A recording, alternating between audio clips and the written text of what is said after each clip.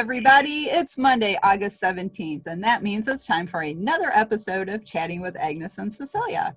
I'm one of your co-hosts, Cecilia Sepp. I am the founder and principal of Rogue Tulips Consulting. We offer consulting exclusively to 501c organizations, and we also offer association management services. And I'm here today with my co-host and friend, Agnes. So Agnes, would you like to say hello and introduce yourself? Thank you, Cecilia. Good morning and good afternoon and good evening to our global audience. My name is Agnes Amos Coleman. I'm an author and a consultant. Over to you, Cecilia. Great. Thank you, Agnes. And thanks to Agnes's Global Connections, we have one of our first global guests today from Canada. We are joined today by Katherine Vaillancourt, who's the National Director President of the Association of Administrative Professionals. Welcome, Katherine. Thank you very much, Cecilia and Agnes, for inviting me over to participate in today's call.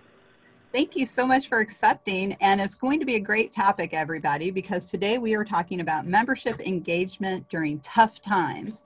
And as we know, the pandemic is still going on, and the after effects will go on even longer. So Katherine is here today to talk about how they have increased member engagement, increased membership, and actually added a branch to their branch network of 9 branches. So Katherine, what was one of the big shifts that you did at your organization to address these tough times? Well, it actually started a couple of years ago, about 3 years ago, when we actually did a review of our organization, and we actually did a name change as well as a full marketing rebrand of our organization. We did a brand revitalization project, so we changed our marketing colors, our logo, our tagline.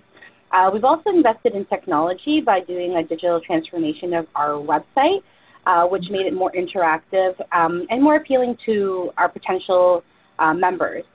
A big part of the different things that we as an association have actually participated in was really engage with our members and asking them what they wanted, what they want to hear from speakers, what they want to learn about. And with the increased number of members, we actually ended up increasing our branches. So when I first came on as president, we had about 6 local branches, and we are now up to 8 plus our Mal liaison, so that's our 9th. We have opened up our Ottawa branch, our Moncton branch, and our Red Deer branch, so we're across Canada, which is exciting. Our programming is also really interesting because our programming is done at the local or branch levels. But this year, as part of with COVID, we needed to do some sort of an action to show our members that we also want to provide them with extra resources from a national level. So we are offering for the very first time a national webinar series for the program year. So we've lined up 16 new speaker engagements for the next 9 months. So about 2 a month, give or take. It's really exciting. We actually have our first one this afternoon with Lucy Brazier, who's the manager and founder of Executive Secretary magazine and Executive Secretary Live. She's an international speaker, well known all around the world. So we actually have a great turnout of registrations for this event this afternoon, which is really exciting for us. And part of the other aspect of the engagement was we actually, as a board, went through a strategic development session. We wanted to develop a plan for our association. We've never had that before. So the last year and a bit, the board has gone through Know and Wonder sessions. We actually had a facilitator come in. We've developed a strategy statement for our association, which is really exciting, and also created a strategic blueprint with 3 focus areas. So the first one was investing in technology, which is key in today's world for sure, right? The second one is transforming our value add. So that includes member retention and attraction, but also development for a board level, right? We want to start thinking in a strategic level for assistance. We want to make sure, people know that it's not just a job, it's a career. And also moving away from the old style of just an assistant to the strategic business partner for an executive, right? And then our last part of our blueprint is enhancing our designation program, which I'm excited to announce that we're launching in September, which is going to help people. We're adding an online component to our designation program, so which is great. And for those who are, for example, in the U.S. who have a PACE or a CAP designation, they can also get now their CCAP designation through our organization through an online content form. So, my gosh, you guys have been super busy. We have, but it's great. You know what? It's really exciting. Our members are engaged. We've seen our numbers go up, which is amazing. I think that right now our current membership numbers are higher than I've ever seen them before. So I've been on the board in different roles for about the last 6 years, and it's really an exciting time to be part of an association. We've also, another big part is that we've started doing a lot more strategic relationships and partnerships with different organizations. Actually, since you're from the States, we've actually have a formal partnership now with IAAP, which is the International Association of Administrative Professionals. So we're working together in unison to provide shared resources for both our members. So we don't want them to think it's a competition to be between one organization to the other, but we want them to know that they can access the resources from both portals because of this joint venture. So that's a lot of information. That's fantastic. So you guys have rebranded, you created new strategy points, you changed your taglines, you've expanded reach for your certification. Whew, okay. That's like, I'm tired just listening to it. No, that's fantastic though. So let me ask you one more question, and I want to see what Agnes's thoughts are on this topic because she's always so insightful. So, Katherine, here in the States anyway, you know, our response to the pandemic kind of started, you know, early March of 2020. So when did you start launching all of these great changes and new services for your members? So for our new programming year, we've just launched it 2 weeks ago. But once the pandemic hit, the board basically started providing online opportunities. Started in April, so because we need to secure some sponsors to be able to do the webinars for free for us, and in return that we would promote their businesses, and then we offer those webinars. Now we are also a Google nonprofit partner, so we've been able to use the Google technology to be able to provide the webinars for our members for free, which is fantastic. We've also been able to record the sessions, so for those who can't attend, have been able to access it through our members-only section of the website.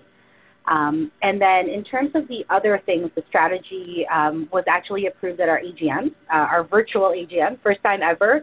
We hosted it at the end of May, so that was approved, which was great. It was a different way of people. It was actually really interesting because you saw people who came to the virtual AGM that had never gone to an AGM before, which was great to see that, right? Because it was more accessible for them to go versus in person. So we're looking at ways of us incorporating a virtual aspect to our AGM for next year. Wow, that's fantastic. Yeah. And I've heard other people say that too, Katherine, that it is expanding engagement and inclusion by going to conferences. So Agnes, what are your thoughts, or perhaps you have a question? I think my thought, it appears to me, Katherine, that you guys have anticipated and prepared for, you know, a disaster or a pandemic or even an unforeseen circumstances that a lot of associations go through. And whether you guys knew you were doing that or not, it's, you know, it's paying off. But one of the things that I would like you to share with our community is, if you were to mention 3 key things that you would attribute to your success, what would it be? Because it's very interesting. A lot of what you're doing, we definitely can benchmark from this. What would you say those 3 things are? I think the very first thing is by investing in technology. Being able to invest in an association in technology is super, you know, it's important. But I also understand that a lot of associations, nonprofit groups, don't have the funding available to them. So by source, like we've actually looked at different grants and sponsor and bursaries that we were able to get through government funding. Like some of our funding that we got was for translation, for example, through the government. because we provide part of our website in French, as well as the rest of it in English, right? That's really key. The second part is really understanding what the members want. And one of the things that I had done when I became president a few years ago, 3 years ago actually, was I made a commitment to visit every branch in our association and to talk to as many members as possibly can. So then we can actually understand and know what they're looking for them to keep them, right? Like at the end of the day, a member's not going to stay if they're not getting anything back, right? So, and the big part was, they want more training, more hands-on training. And it's one of those things that a conversation's always been, soft skills versus hard skills. They're skills. They're skills that are, everyone can learn something new at every webinar that they go to. It doesn't mean that they're going to learn everything new that in that webinar, but if you can take away one thing, I mean, that's a win right there, right? And I guess the last thing is having a right team in the right position. I always joke around with the board. We don't always have to agree, but we have the end goal in mind, and our end goal is the same. So by being able to have a team that you can work so well with, I don't think we would have accomplished all the things that we have without the great team that we have. So it's part of that, like leadership development, and it's part of engaging your board. And, we've never, like the strategy planning session was so impactful for the board because, you did it together. You created that statement together. And when you put all the ideas, all of those like flip charts all over the walls, and then you realize that you all want the same thing, it's, that to me is the drive, right? These are the things that you really want as, as an association, as an organization, because you've got representatives from all around Canada. I think as a country in Canada, we're really lucky.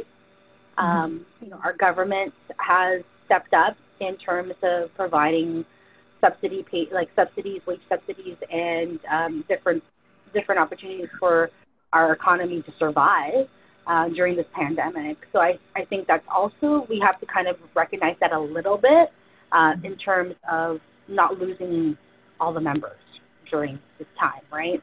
By the government being able to provide these subsidy programs for companies to keep their employees, it's so helpful. Like, I don't know if other countries are doing such a thing, right? So yeah, we are in the States. We have what we call the PPP program, which is paycheck protection.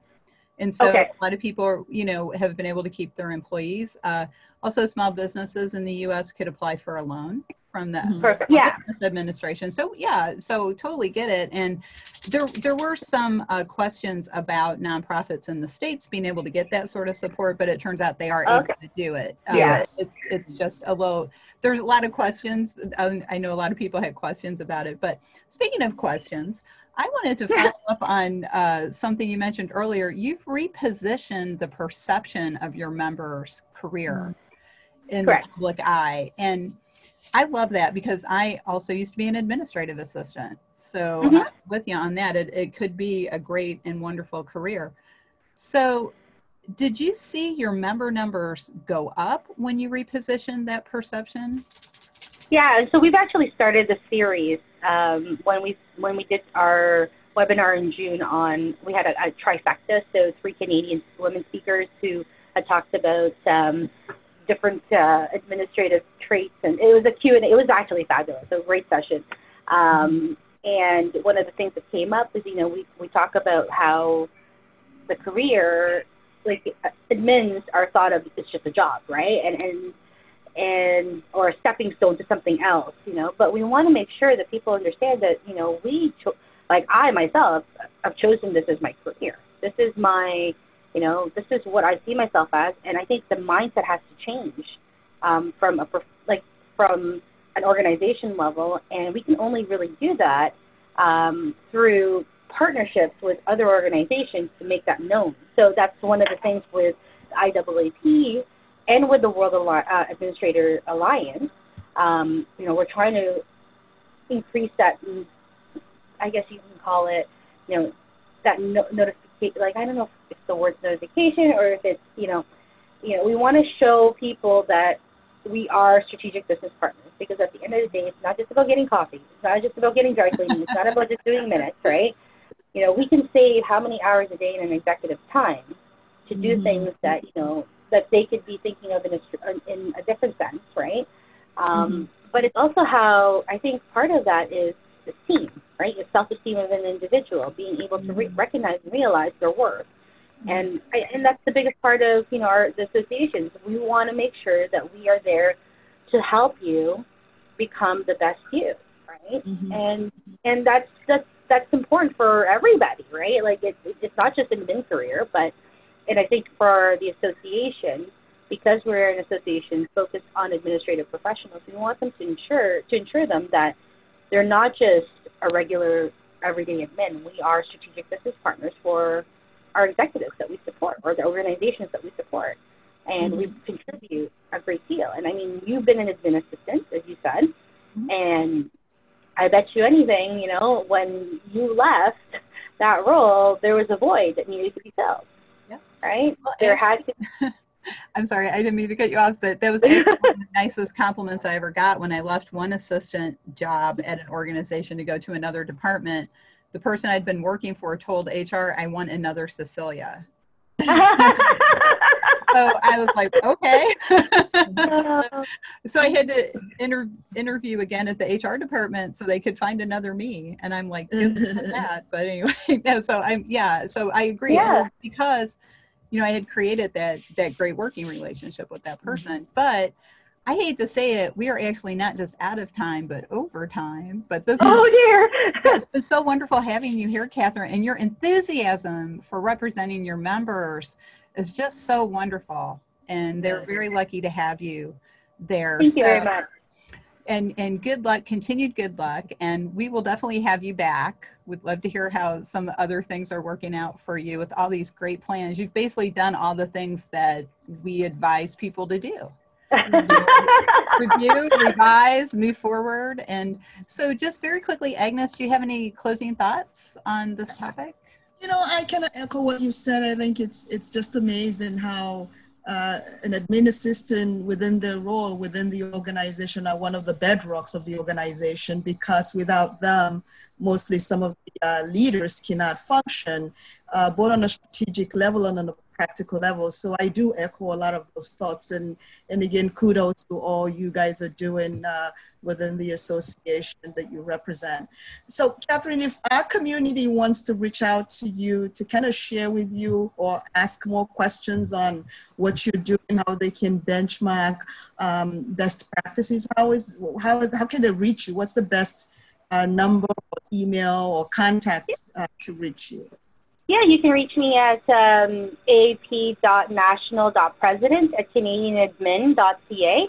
You can also go to our website, and there's there's a general inbox, it'll come to me anyways. Well, it's monitored by somebody else, but if it's a question for Katherine, they'll just forward it over to myself as well. We are also active on social media. We're on Facebook, Twitter, Instagram, LinkedIn groups.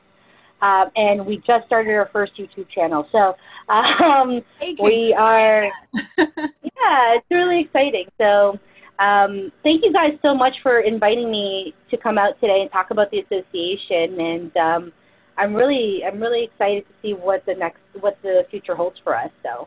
Well, so are we. So like I said, we definitely want to have you back and see how things are unfolding. Your approach at your organization is inspiring. Yes. So, thank you. Congratulations and continued good luck. We really have to go rogue for now, but it's been so wonderful having Katherine here talking about everything.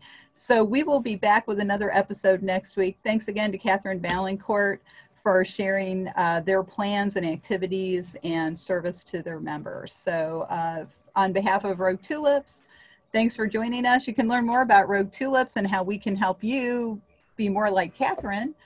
You can visit roguetulips.com and we'll see you again on another episode. Bye, everybody. Bye. Bye.